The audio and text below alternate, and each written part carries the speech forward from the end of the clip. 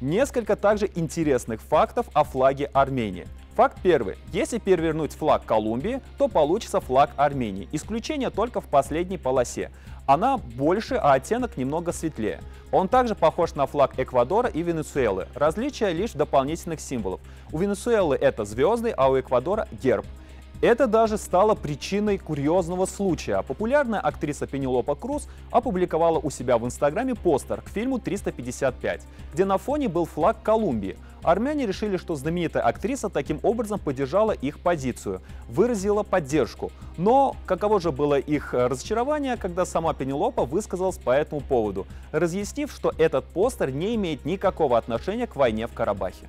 Факт второй. Флаг Армении мог быть радужным. На таком ярком сочетании в 1919 году наставил художник Мартирос Сарьян. Он считал, что символом народа должно стать полотно, содержащее главные цвета радуги.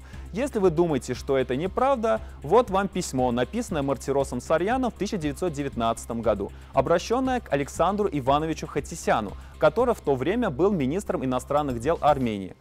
Около месяца тому назад сюда приезжал для доклада представитель Армении, член армянского парламента Мартирос Арутанян. Между прочим, я у него узнал о нашем национальном флаге, являющемся символом радуги. Мысль во всех отношениях гениальная. Прекрасный символ. Но со слов Мартироса Арутаняна я узнал, что флаг еще окончательно не разработан. Поэтому я осмелюсь как художник сделать кое-какие указания. Основные цвета радуги следующие: красный, желтый и синий, а дополнительные оранжевый, зеленый и фиолетовый. Всего 6 цветов в таком порядке: красный, оранжевый, желтый, зеленый, синий, фиолетовый. В таком порядке эти цвета дают полное впечатление радуги. Таким, мне кажется, должен быть флаг Армении. Вообще трехцветных флагов очень много, и существует синий, желтый, красный флаг Всевеликого войска Донского.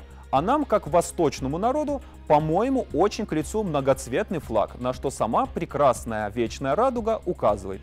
К письму прилагают 3 акварельных рисунка, обращаясь к вам, Александр Иванович, как старому общественному деятелю и культурному человеку, стоящему во главе нашего правительства. Надеюсь, не оставите без внимания мои замечания и по мере возможности перекиньте через нашу истрадавшуюся горячо любимую родину радугу.